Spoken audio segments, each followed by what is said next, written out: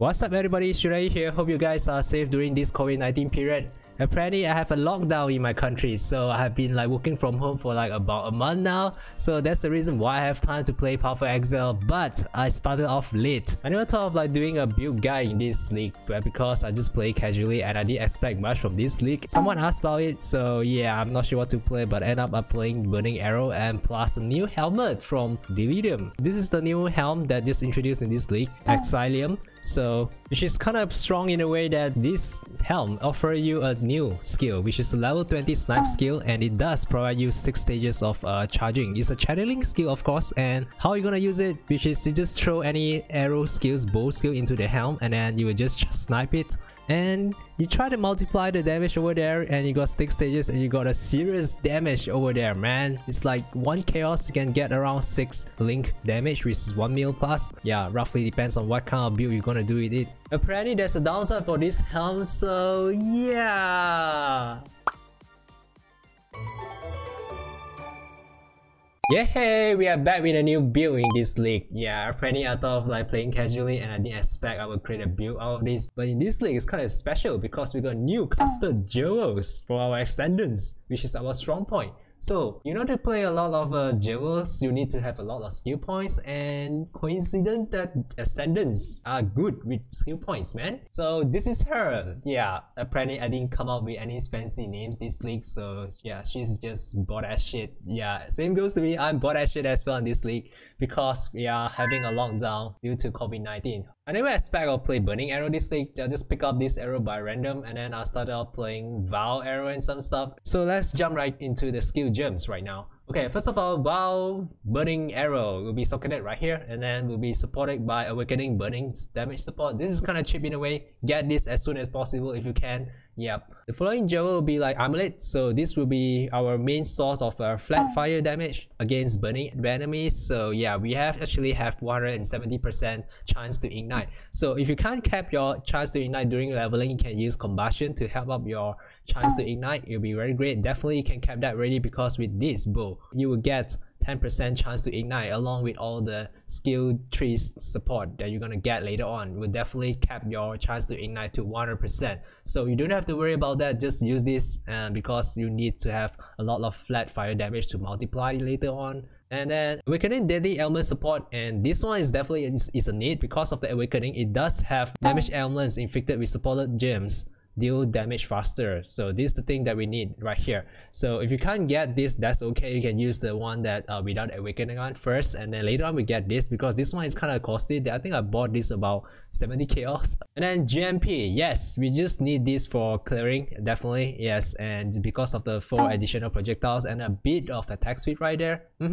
So later on, if you don't want to use Assailum, so you can actually swap this GMP out and replace by Swift Affliction, and you got your so-called 7th link. And the last one is Elemental Damage Attacks with support. So yeah, if you can get the Awakening on, which is great, but that one I couldn't get it until right now because it's kind of expensive, and that's okay for that one. So it's not in the rush for this one, but definitely you need the Awakening Deadly Element support and the Awakening Burning damage support. And yes, Assailum, yes, this will be the new Assailum helmet right here, and it actually grants level 20 Snipe skills if you are wearing this helmet. And how to trigger that skill, you have to socket any bow skills into this helmet, and then it will trigger whatever bow skill that's inside there along with the supported jewels right here. And this one is a normal Burning Arrow as usual, because I need the quality level 20, and then I need to corrupt it to hopefully can get to level 21 to get more higher damage. I don't need another additional Vow Burning Arrow, so only Vow Burning Arrow is needed for clearing, and then this one will be my main focus on single target bosses. So this is why this is a normal Burning Arrow, just so that I can get to level 21, and then followed by Elemental Damage with support. Yes, definitely if you can get Awakening on, which is great, but yeah, it's actually a downside. You need to get a double of that, so it's a double investment in a way. So okay, Daily Element support, yes, if you have the currency to spend again, you need to spend 1 more for this onto this helmet so that you can get more damage for single target bosses, and that's fine. I'm gonna use this for temporary. Yeah, if I got a more currency to spend, I'll buy this one as well, the Awakening version one, and followed by Awakening Burning damage support. Yes, definitely can get this. It's so cheap. So yeah, And let's go to the secondary skill for now, which is Wave of Commission along with Spell Totem, and then Combustion, multiple totem support and culling strike. Yes, we are using totem for this one, and yeah, thanks to our Ascendancy later on, and it does keep the boss busy while I'm charging one of my snipe skills. Basically, this is a support totem. I don't expect them to deal a lot of damage, which is that's the reason why I just use Spirit for commission. Along with combustion, this is to reduce the fire resistance of the mobs and whatever, the bosses and stuff, and culling strike. And let's move on to the glove side. So yeah, Upper Storm. So basically nothing. Yes, I will this Upper Storm link with second wind support, and then steel skin and dash. So dash is our main primary movement skill in this build. So yeah, we'll be dashing quite often, and then we'll be like using this Flasks running around and then kill mobs and stuff. Basically it's like drive through and shit. So we are playing Ignite build, so we just run around and just shoot fire arrows and just keep running around, never stop. And yeah, that's why, and this will keep us alive most of the time.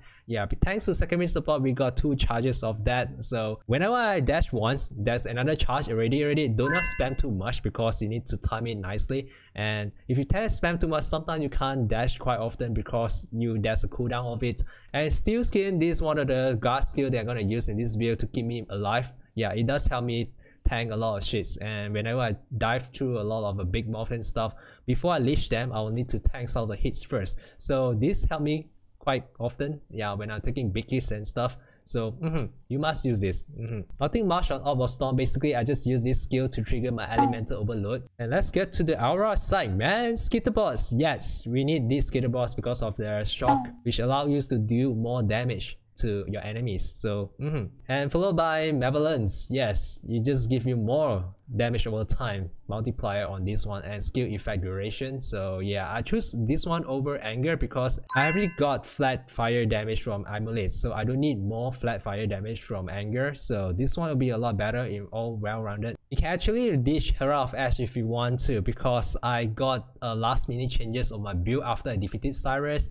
I actually got a jewel from him which is called Trade of Hope. Yeah, it does give me some of the skill points that I can jump around here. I don't need to allocate any connected skill points to the skill nodes right here. Yeah, that's the reason why I pick up this, to reduce most of the mana reserve here. And then along with Enlightened support, I can use Herald of Ash. And the last gem is Portal. Yeah, nothing much, just to cast Portal back to the town and shit. Yeah, okay. Okay, let's move on to the recruitments right here.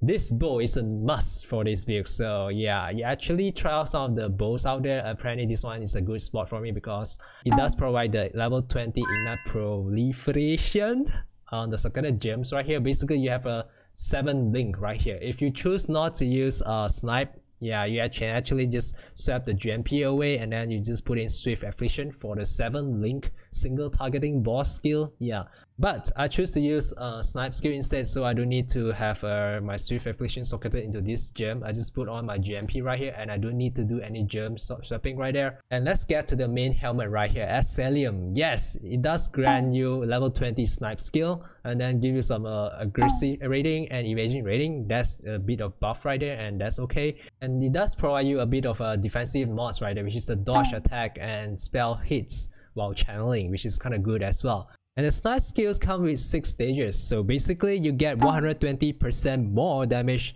with elements per stage and 160% more damage with hits per stage. So imagine that you got 6 stages up, and then you can multiply by 6, which is kind of a lot. 720. Fuck, my math is kind of fail. So you calculate that by yourself. It's kind of like you basically just take this burning arrow damage, which is this is my burning arrow skill. You got 130k per maximum damage right here. Just multiply by 720, and it is kind of high for a single target boss. I just spent 1 chaos on this helmet, so yeah. Okay, for the downside for this skill, it does kind of ridiculous that it blocks some of the skill when you are charging. Yeah, so you have to play it very situational. Yeah, you can't use this quite often when you are dealing bosses. If you found that the boss is constantly moving around throwing shit at you, right, you definitely need to get a shit out of there. You can't stand skill, definitely you will die. So that's the downside of it. You need to constantly keep moving, and you can only use this skill while the boss is busy with something else. That's the reason why I need my totem right here. It does help me to keep the boss a bit busy, so I can just charge to stage 6 and I just fire my burning arrow to him. And at some time I found that this snipe skill is not so reliable. So if you ask me if I were gonna use this in the future, Definitely no. Yeah, because it's kind of like over precision that you got so high damage. Of course, that you need to have a downside of it. If not, it'll be very imbalanced right here. In most cases, I try to charge up my skill, and definitely there's some mobs getting in my way, and I couldn't hit the boss with this skill. It's kind of weird in a way. Sometimes I couldn't hit the boss with this snipe skill, even though I charged on maximum stage and right in front of his face. It's just kind of inconsistent. That's the reason why I don't recommend this helmet in the future unless the GG will fix something about it. Yeah, but that's okay for now. But yeah, if you don't really want to wear this helmet, that's okay. You can swap to any rare helmet that give life and a bit of resistance and some stuff. As for the helmet enchant, I think it's better for you to get burning arrow that increases your debuff effect, or the one that burning arrow physical damage gain as extra damage.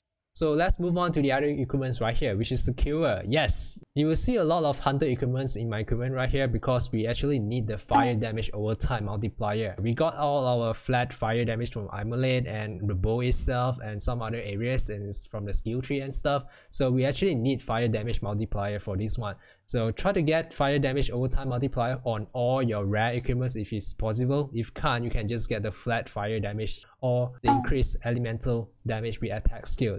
And followed by, yes, we need life as well. Flat life, definitely we need that because we need to have survivability right there.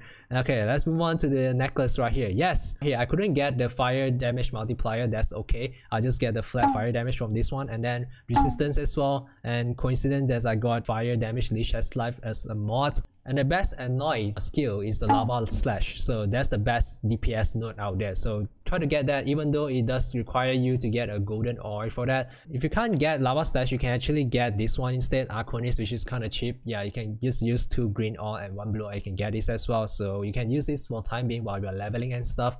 And as for the rings, basically, yes, more life, more resistance and stuff. Cap your resistance, and then if you have additional mods, right, you can actually get some supporting mods, which is a non-challenging skill, have -8 total mana cost. I need that because I need to have more mana to spam my burning arrow. As for the next ring, basically this one is an attacking ring. So yeah, as usual, life and then elemental resistance and curse on enemy hits with flammability on hit. Yeah, basically just for quality of life here. So yeah, and yep, I can't get fire damage over time multiplier, so I get the flat fire damage to attacks instead. If you struggle with mana again, you can actually get the enchant to get the non-challenging skill, which is the minus total mana cost right here.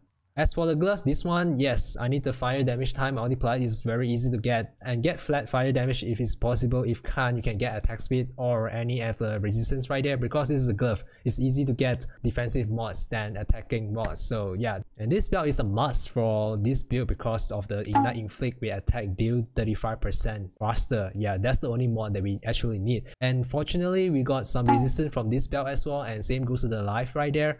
And the last one is the 100 boots right here. You get the resistance right there, movement speed to 30%, and then the thing that we need right here is the inflict. You deal damage 10% faster. You can actually get a rare armor with a lot of life and resistance out there. This is not a mandatory because I found this armor by random, and I found that the movement speed is kind of important to me. So that's the reason why I uses this, and plus the maximum life is kind of high, which is kind of near to 200 right now. Surprisingly, I got a lot of tier 1 resistance from all the gears, which is my amulet, my boots, and my glove as well. So as you can see right here, my fire resistance without this armor is 195. This is seriously, it's kind of high.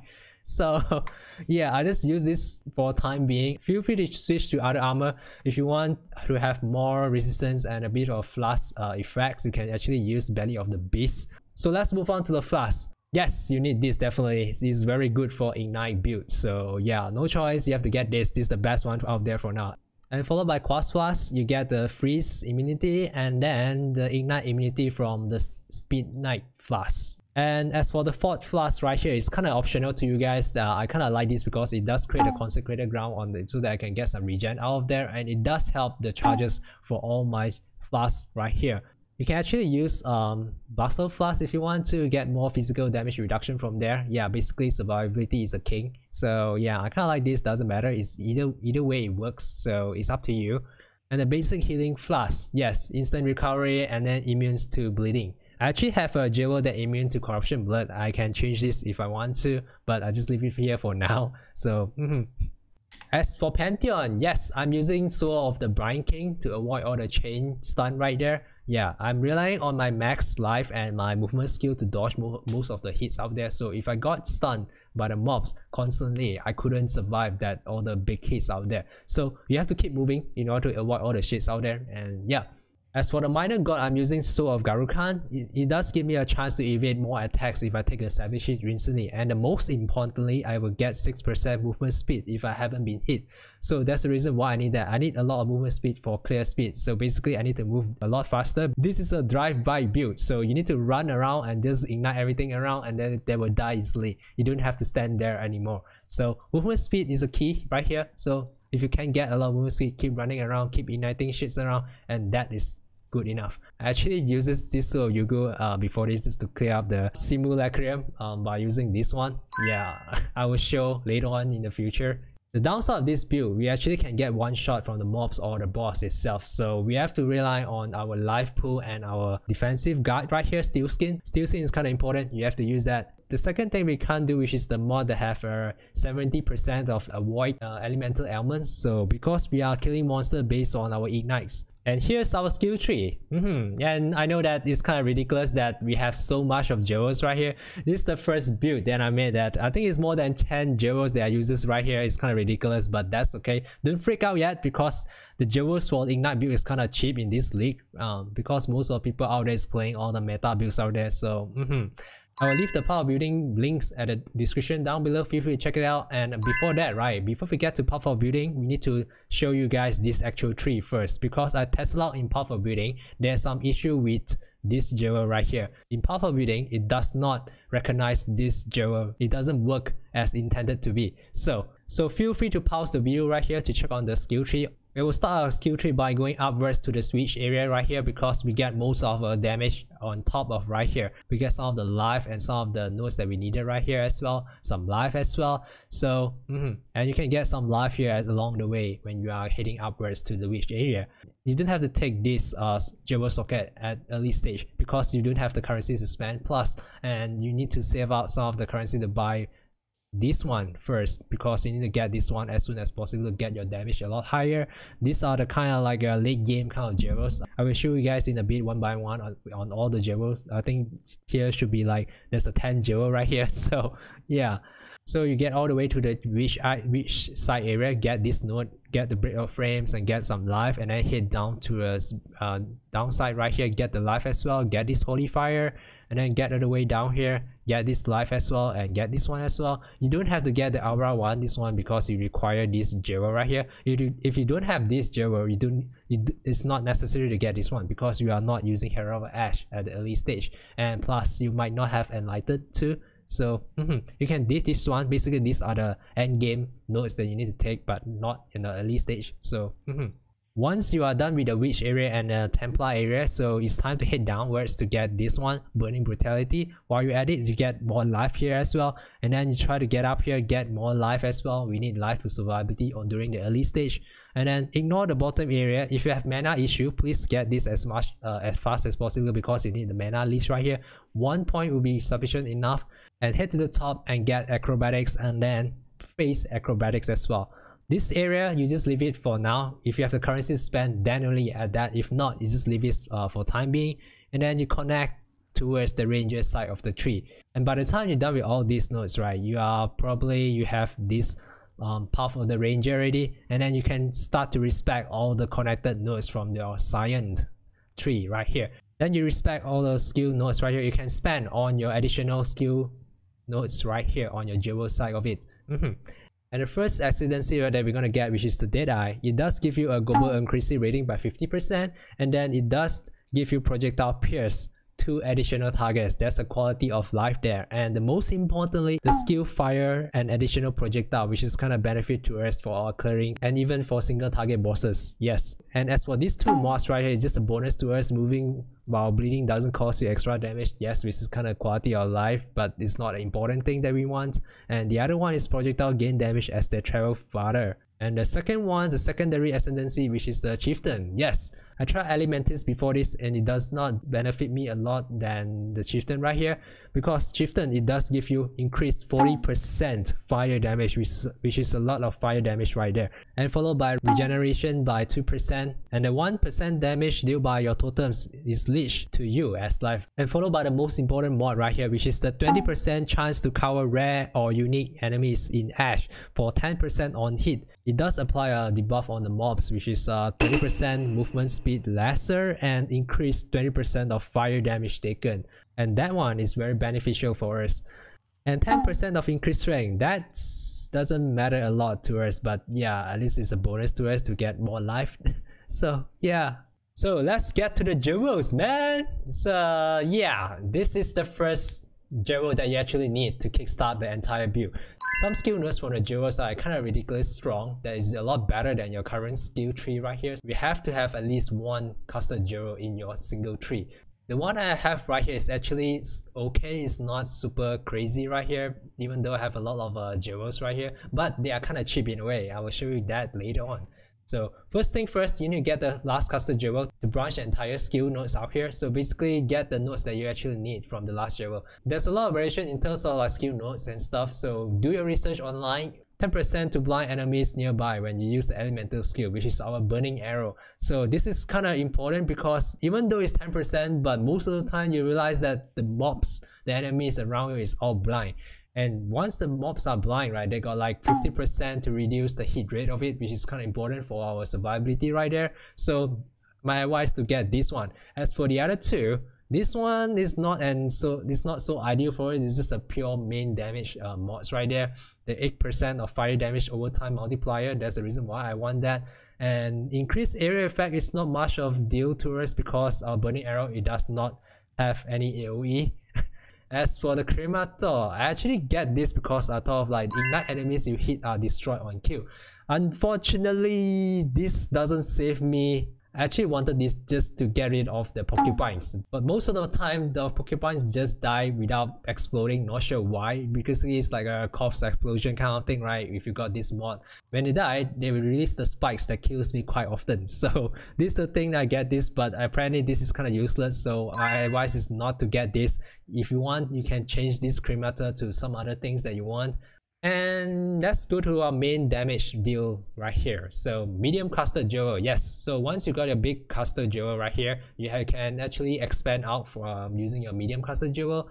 And the two recommended node from this medium jewel, you need to get Cook Alive and Blowback. Yes, the reason why you get Blowback, definitely you just want the ignite to deal damage faster, which is can DPS a lot higher. And then Cook Alive, not the chance to ignite, but the ignite enemies you have 10% reduced fire resistance, which is a damage increase right there. So this is the most highest damage node that I got in the entire tree. This is kind of costly in a way, the most expensive jewel that I bought, yeah. And I got to around 70 chaos, and the last one I got right here, which is this one, yeah, I got this for like 50 chaos, not sure why, yeah, but it's not expensive as the other one. So yeah, as for the remaining jewels right here, typical normal jewels, rare jewels, you can get maximum life, you need more life, and then you get fire damage over time multiplier. If you only get these two mods, right, it's kind of cheap. You can actually get like 3 to 5 chaos, you can get the jewels of this already. If you're a bit greedy, so you want to get burning damage, like 70% burning damage or higher, or fire damage, then you might need to pay up like 10 chaos to 20 chaos. I believe that I got this one around 20 to 30 chaos, and then this one, yeah, this one is just kind of cheap. Oh, you need this because of the Cyrus fights. So if you are not going for a Cyrus fight, right, you don't need this because I only need this because of the corrupted blood that cannot inflict on me. So yeah, this is important. I actually bought this for like, again, 30 chaos to 20 chaos, not much of a big deal, so it's kind of affordable during late game. And let's get to the other jewels, right? I believe I have one here. Yes, there's one here. This one is kind of costly. I think I bought around 50 chaos, I believe. Yeah, because they have 4 mods that have damage mods right there, so it's kind of costly. Things that have a fire damage over time multiplier with life and burning damage is kind of the price is kind of vary, but you can get the cheap ones. Do not rush this. I advise to wait a bit.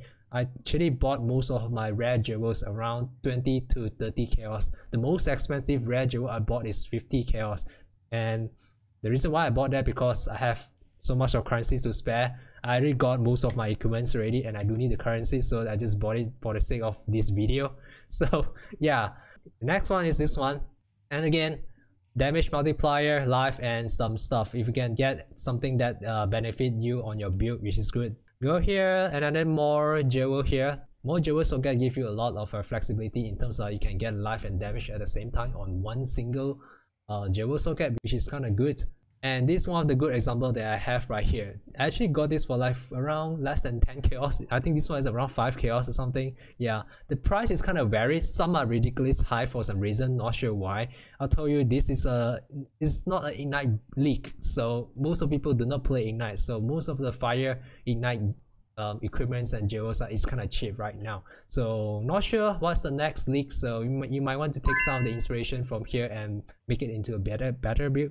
As for the last jewel right here, which is this unique jewel, I actually didn't plan this at all. I never expect I would use this. I actually got this jewel by random from the Cyrus fight that I got earlier at the end game. So once I fought him and he dropped this to me, I was like, okay. And it seems like it does benefit me in terms of like save me quite a lot of skill points. See, right, I don't need to connect to here to get the skill points right here. As long as the ring that touches the skill nodes right here, you can actually jump into that. So that's the reason I saved quite a lot of skill points by not going down from this path, and I got some skill points to spare to add this one, and then here to reduce the mana cost of stuff, and here as well life and reduce mana cost, so which is kind of good. So I think that's about it for all my skill nodes. Oh, before that, reminder, there will be a slight difference on POB link, because on POB it does not recognize this jewel yet, so it does not work as intended right now. So you might see some of the difference on POB link,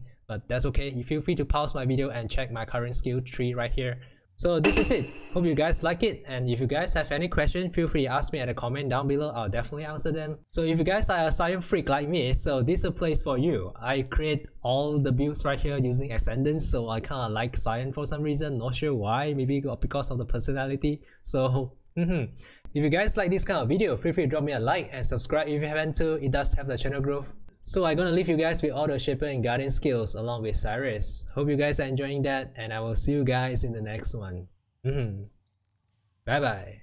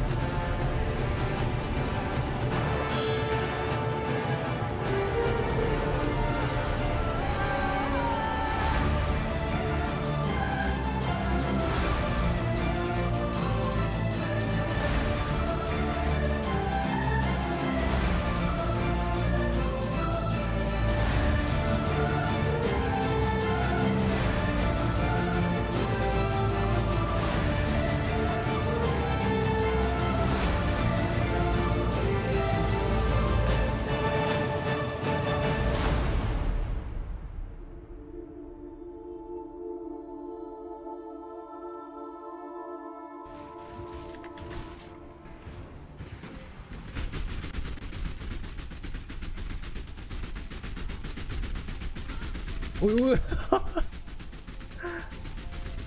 What the fuck? So far, that's cheating. Go away. ちょっと待って. Oh no, what the hell? Great! Fuck off, man! Don't hug! No time for hugging! Oh my god, this is not that great!